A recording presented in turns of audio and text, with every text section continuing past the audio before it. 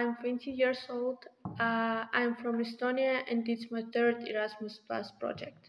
Of course, I feel more confident firstly because every day I communicate in another language, and also this topic of this project was very useful for me because we're working about our traumas, and of course I can use these skills in everyday life.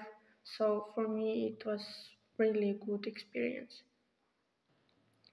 Of course, I think I will use these skills also at my work because I work with client, and I also can help my colleagues and also my parents to be with stress, be out of stress. I feel more open because there I met so many amazing people, and they just give me this uh, energy, a lot of energy.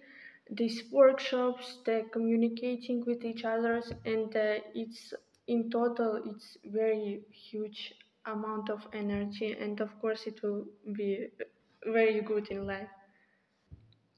Of course, I think I studied here more.